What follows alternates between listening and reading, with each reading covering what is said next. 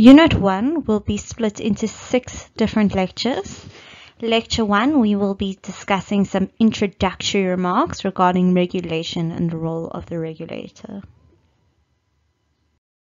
The general principles of regulation all start with economic theory. So economic theory of the financial market says that the less intervention you have, the more efficient your market runs. So economic theory kind of says that if you let the market run the way it should, everything will sort itself out and there will be an efficient allocation of resources.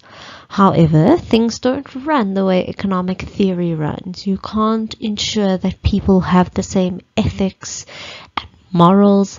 There will always be people who take advantage of the financial system, and because of that, intervention is required by authority in the form of regulation. So it says here that market imperfections do arise, and this is because of human beings. So if you see an opportunity to make money in the market, you will go ahead and do that. So regulation is there to protect consumers that have less knowledge about financial markets than the people that are in charge of them.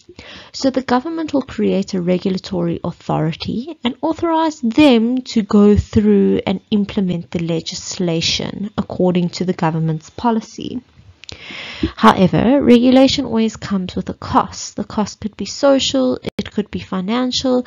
If something doesn't work out and it needs amendments, there are always costs involved. So the government first has to see how those costs will affect the market before deciding to implement legislation.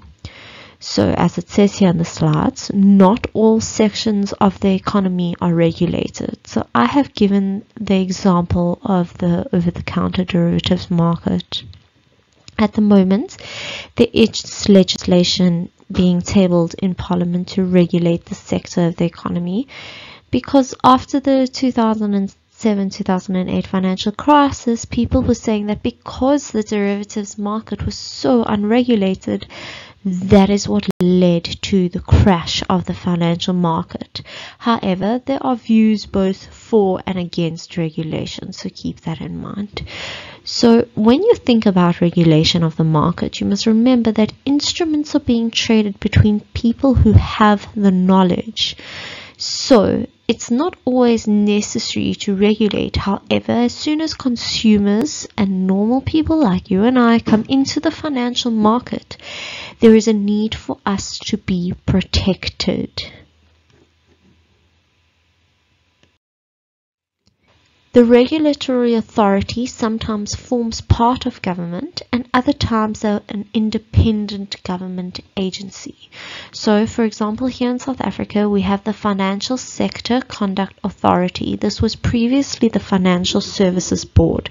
It regulates the non-banking sector of the financial markets in South Africa. So when it comes to trading and things like that, the Financial Sector Conduct Authority will regulate that. They are independent of government, however, they do report to the National Treasury. So when monetary policy is being implemented, they are informed about what is happening in the non-banking sector.